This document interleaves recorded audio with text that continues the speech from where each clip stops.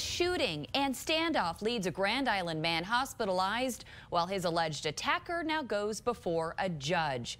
Steve White was in court today, joins us now live with the very latest. Steve, the guy they arrested, he's facing nearly 20 charges. Yeah, Colleen, that's spread out over 3 different cases from this weekend alone. He faces a dozen counts for firing multiple shots at multiple people, including one man who had to be hospitalized.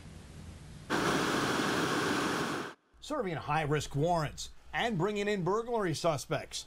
The GIPD Tactical Response Team has been busy this summer, and now comes a shooting and standoff. It was like right down the block. Not only was it Randy Reed's neighborhood, it was his friend, Lucas Galusha, who got shot. Yeah, he's my best friend. And how's he doing? He's doing all right, but don't know if he'll be able to stay at his house by himself. Like, he's going to have somebody be around to take care of him because he can't walk. Can't go to the bathroom on his own, so. 26-year-old Tyler Manka now faces a dozen charges, including attempted murder, assault, and use of a deadly weapon. Police say he fired multiple shots at Galusha. He got shot in the stomach and it came out his back. So, I mean, is he in quite a bit of pain, would you say? Yeah, he is. He hasn't walked for 3 days, so.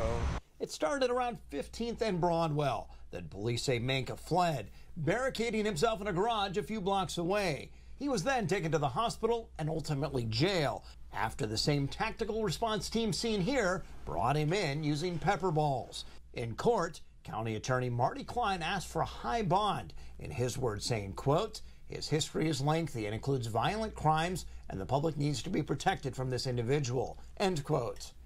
The bond was set at 10% of $750,000. I came to see what his bond was because it was like right down the block from my house where he hid, so I want to make sure that my buddy's going to be okay.